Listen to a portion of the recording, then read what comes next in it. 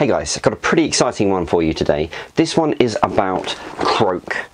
Now, this head unit has a 360-degree parking system which utilizes 4 cameras which are included in the box. That gives you a bird's eye view of your car as you're driving or parking. That's awesome.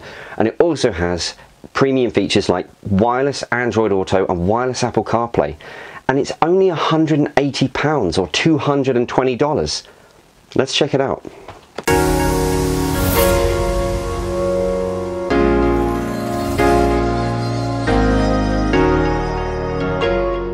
So who is Kroak? Well, they make the more budget side of Android head units, but the specifications of them still appear to be quite good. For example, this has an 8-core CPU with 4 GB of RAM, and it has wireless CarPlay, and it has wireless Android Auto, and it has the 360 system for parking if you choose that option. So there's 2 options that you can have. You can have it without the 360 system, which it costs about £150, which is about $180. Or you can get it with the 360 system like I have here, which is £180, which is $220. So that 360 system is actually a very interesting thing, which gives you a modern car feature on your car. It gives you a bird's eye view of your vehicle as you're parking, and you can see all the way around your car basically. So I actually did do an install of one of those not too long ago, so it's going to help me with the installation of this one. And because it has that parking system, I'm going to reorder the way that I do this review, and we're going to have a look at the parking system before we look at everything else. Right, let's get it out the box.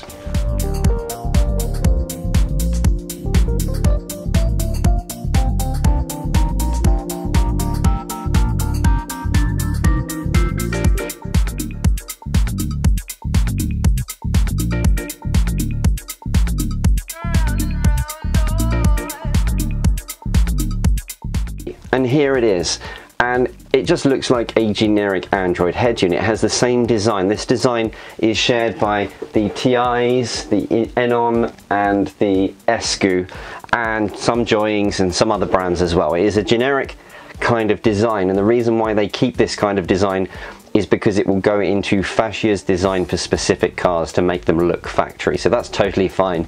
So we have the capacitive touch buttons on the left hand side here, with a reset button here and a microphone up here. And on the other side we have the main loom entry point here, all of the other connectors which I'll go into in a bit, the FM antenna input here, the GPS antenna input here, a fan, which is a really good addition, so that's quite cool, literally. And then you have a HDMI port. Now, I recently did show you a SATA head unit which had a HDMI port. So few Android head units have them. They all utilize the composite video connections for rear monitors. This one actually has one on the back. I'm assuming it's a video out for rear monitors. I mean, there's a possibility it could be a video in. If it was a video in, that would be absolutely amazing, because you could have games consoles and things on here, but I'm pretty sure it's going to be a video out, which is cool as well. That means they're taking into consideration that people don't use the old school composite video stuff anymore. So also in the box we've got some brackets, 3 USB cables, we've got a loom that has 8 pre-outs, 8. It's a 5.1 system. That's awesome. Again, very few head units have this. It means that you can have a separate center speaker, separate subwoofer. So you've got 2 subwoofer inputs left and right, 2 center speaker left and right. Then you have front left, front right, rear left, rear right, all on different pre-outs. I'll be very interesting to see how the software deals with having this kind of setup, but it does mean if you're watching movies or anything that has 3D sound, it will literally work fine. It also means potentially that you can control the power into different speakers because you can connect them separately on this one head unit. So interesting. We'll check out the software later about that. Then we have the microphone input, and then we have video and audio input and a video out composite as well. This is just one composite video wire. I assume this is for the reverse camera. Then we have a GPS antenna, some screws, and because I got the 360 system, I have the 360 pack. I'll show you that now. So we got a wire that goes to the rear camera, a wire with heat protection which goes to the front camera, and then we have the left and right camera wires, and then we have the actual 4 cameras themselves which have color coded plugs, which makes it nice and easy. And then we have the actual loom that goes to the head unit, again color coded. They have these additional wires on them, and these are trigger wires. So the reverse camera has a trigger wire so that we know when the car's in reverse. The head unit knows when the car's in reverse, so it will show you the back of the car. And the left and right cameras have wires because these wires should go to the indicators, so that when you turn your indicator on, blinker if you're in America, it will tell the head unit that you're going to be turning, and it will also have the video to show you that side, to give you visibility of that side. This is exactly the same as the TI's system, and even the plugs are the same. Now these cameras do need to be fitted to wing mirrors and the front and the back of the car, so they have actually supplied you with the hole saw to do that as well. So you basically make a hole in the bottom of the mirror and then you put the camera into the mirror. I will show you how I did that later on. Now one thing that I see that isn't included is the calibration sheets, and the only reason I know that they're a requirement is because I did the installation with a TI's unit a few months ago. So these calibration sheets are these massive sheets that you lay in front of the car and at the rear of the car, and then when you are looking at your head unit, you match where the corners of these calibration sheets are, so they all match where they're supposed to go, which gives you the proper 360 view around the car. Now I have those sheets because I had them from the TI's unit, so I'm going to be okay, but I'm not sure how people would calibrate without them, so that'll be an interesting thing, or maybe you can buy them separately, we'll see. I'm not going to bore you with the total installation in this video because I've done it in a different video, but I will give you a quick montage now to show you it being fitted into the vehicle.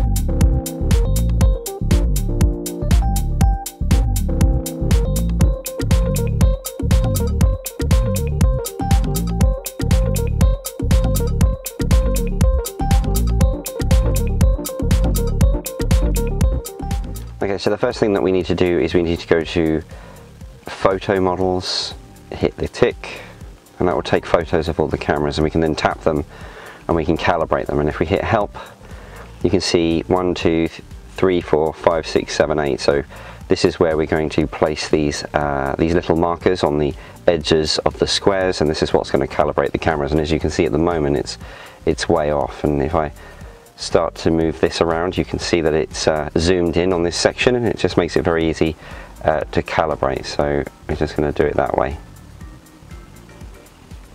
What do I have to do? Save. So 2 goes here.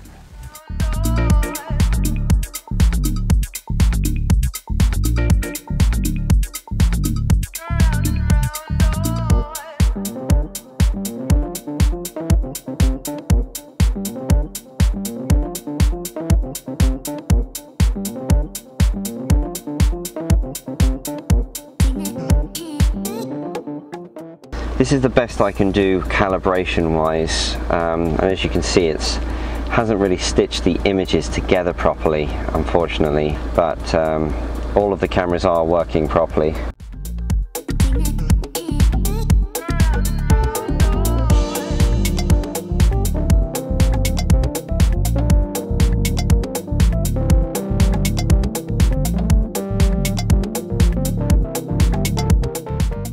And here it is installed in my Saab 9.3 convertible. The head unit that I had in this car before was a 9-inch, and that was perfect for what I wanted. This is a 10-inch display, and as you can see, it's overlapping the roof switch a little bit, so that's not an ideal situation. But it'll be fine for most other cars that allow for a larger screen to be installed.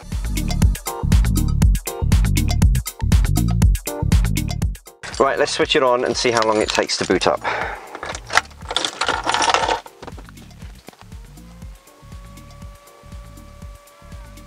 So I've switched it on now, and I can hear the fan on the back of the head unit is currently spinning up. You can't actually hear it when the engine is running, but because I don't have the engine running at the moment, I can hear that fan. So Kroak is the brand.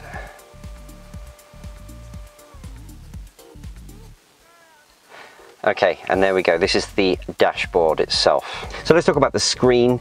It is 10 inches and it runs a 600p resolution. I would have preferred to have a slightly larger resolution screen, but at the end of the day, it does look fine. It doesn't look blurry at all. It looks fairly sharp, which is the main thing. And the contrast ratio is good from the aspect that it's sharp and bright. The colors are fairly vivid, so it is quite nice to look at. So the dashboard's pretty useful. On the left hand side, it shows you all of the apps that you've recently used. The second one is the radio, and it does actually give you RDS up here. You can see 88.8 is actually BBC Radio 2, but when you save these frequencies to the preset buttons, it will show the frequency and not the RDS station, unfortunately, but at least you can see that you're listening to Radio 2, which is better than some other head units. This one is for local music, which is MP3s on a USB stick or locally on the head unit, etc. And this one over here allows you to choose 6 apps that you most use, and you can change this just by hitting the edit button, and you can remove and add apps nice and easily from there. And if you tap this icon down here, it will take you to all of the rest of the apps, which we'll go into in a second. On the second page we have GPS, Bluetooth phone and Speed Play. Speed Play is what connects it to Android Auto and Apple CarPlay. And then we have DSP, which is the graphic equalizer for the audio. And video will just play any files that you have on USB or locally on the head unit. Right, let's just go back to apps because I want to show you a few interesting things that this head unit has. So first of all, it did come with Netflix and Spotify pre-installed. I did not install those. And it also has this app called CPU Fan. And the CPU Fan actually shows us how hot the CPU is currently, and it has this cool little graphic which shows that the CPU fan is currently running, and I can actually hear it right now as I'm talking to you. But if I wanted to, I could switch it off. I mean, that's probably not a good idea because it's actually quite warm at the moment, although it does show you, like I've just switched it off and the CPU isn't actually necessarily rising, so I don't know how useful that fan is. But if you wanted to, you could keep it on full time all the time, have it automatically come on when the CPU is over 70 degrees, or just have it off. I just leave it on auto because it doesn't really bother me. As I say, you can't hear the fan when the car is on and the engine is running. Right, let's have a look at the menus. So if we hit this button here, you can see that it's just generic car Android. Like, they haven't done anything special. It's just how you would find a generic Android car head unit would be. Right, let's talk about the features first because there's some cool stuff on this thing. So if we hit 360, it will start the 360 app, and this is what is using the cameras around the car. Now, the special thing about the 360 system on this car is that it has the ability to record on the DVR using the record functionality to a USB stick. So that's pretty cool. Okay, so let's have a look at all the cameras. So we're looking out the front with this camera. This one's the rear, the reverse camera. Then we have the right-hand side. Then we have the left-hand side. And this one gives you a view of different areas of the car. So that's showing you what's in front of the car. This one's showing you what's behind the car.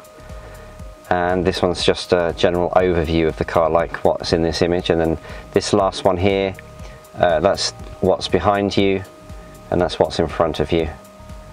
So you can just switch between those two. So there isn't any real options to properly calibrate. Now, it does have calibration, which is here.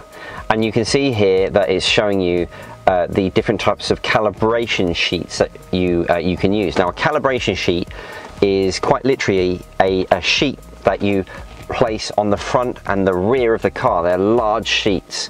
And this is what you use to calibrate it. Now, this head unit did not come with a calibration sheet, so you actually can't calibrate it. Now, it just so happens that I had some calibration sheets from the TI's unit that I calibrated, so I used those. The problem is whereas the TI's unit has a bunch of different settings which shows you the heights and the distances of each of the cameras, this one doesn't. And as a result of that, it does not allow you to properly get a nicely mapped image. Right, so I was just trying the HDMI out on this unit. As you can see, I have the HDMI plugged in where it should be, and it's going to my portable monitor down here, which is now gone into standby mode because there's no signal being received. And I will just show you, I will switch it back on again. So that's the monitor being switched on. No signal. The HDMI on this head unit does not work. Let's look at Android Auto. So the way that Android Auto works is that you connect your phone via Bluetooth to this unit. You see it says connecting on the screen. And there you go, you get wireless Android Auto. My phone is not connected at all. And now it's playing my music. So I just turn that off. And there we go. So yes, it does have wireless Android Auto, and I do have access to all of my apps, and I can navigate and do all the good stuff that you would expect from Android Auto, and completely wirelessly as well. So that's cool. So we'll try Apple CarPlay next. So again, I'm just going to connect my iPhone via Bluetooth. So I've connected it via Bluetooth now, and as you can see, the screen has suddenly changed and it says connecting. It says Stuart's iPhone up here, and there we go, Apple CarPlay straight away, completely wirelessly, and again have access to all my apps which are compatible with Apple CarPlay just on the screen here. So it's perfect, and completely wirelessly as well. So you have your 360 cameras plus wireless Apple CarPlay and wireless Android Auto, so that is awesome. Right, let's talk about Speeed. The processor in this is an 8-core, it's called a T5H demo on here. It's based on the ARM architecture A53 CPU, and it has 4 GB of memory. So at face value, it should be fairly fast. But we're going to do the test, and the test is Spotify first of all, and we'll wait and see how long it takes to load.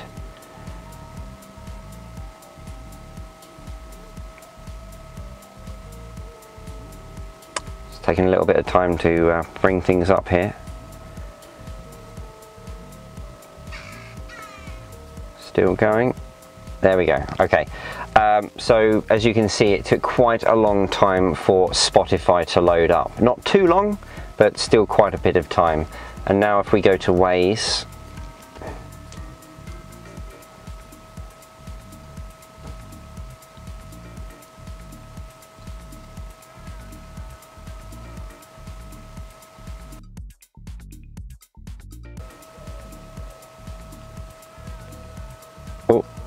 there we go. Okay, so yes, it works fine. It just takes a little bit of time to get there. But one thing to note is, once you've loaded these apps once, you don't need to do it again. And what I mean by that is, if I want to go back to Spotify, it's very simple. I can go to Spotify and it will be open instantaneously. I don't need to wait for the thing to load again.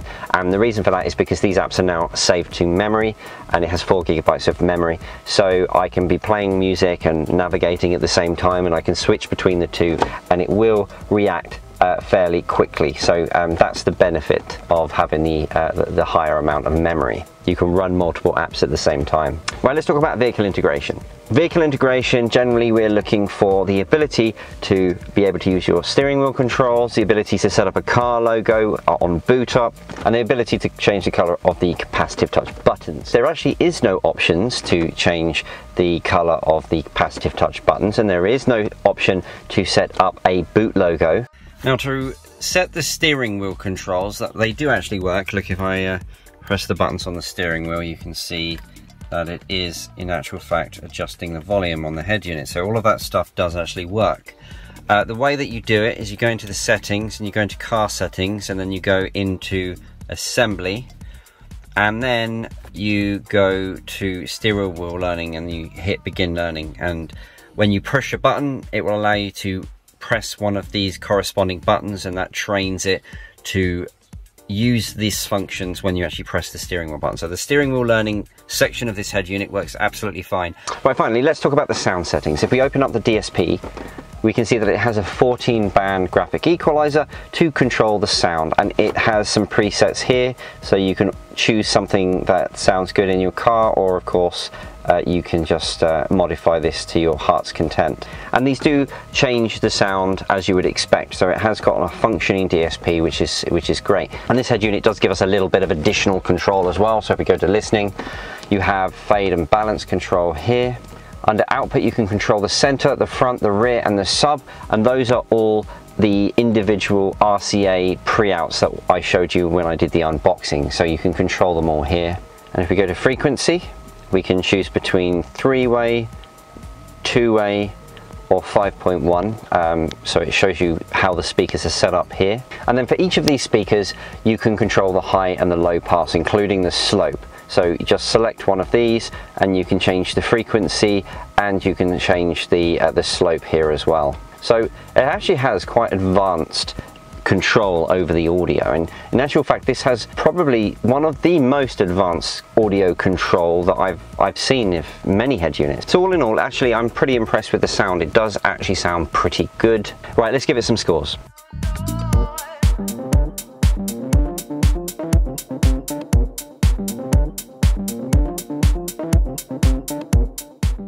As usual, I hope this video is useful for you, and if you have any questions about this specific unit, please do ask in the comments section below and I'll see what I can do about answering them for you. If there's any particular brand of head unit that you'd like me to have a look at, please let me know and I will see what I can do about reviewing it. And of course, subscribe to my channel because I do a fair amount of these head unit reviews.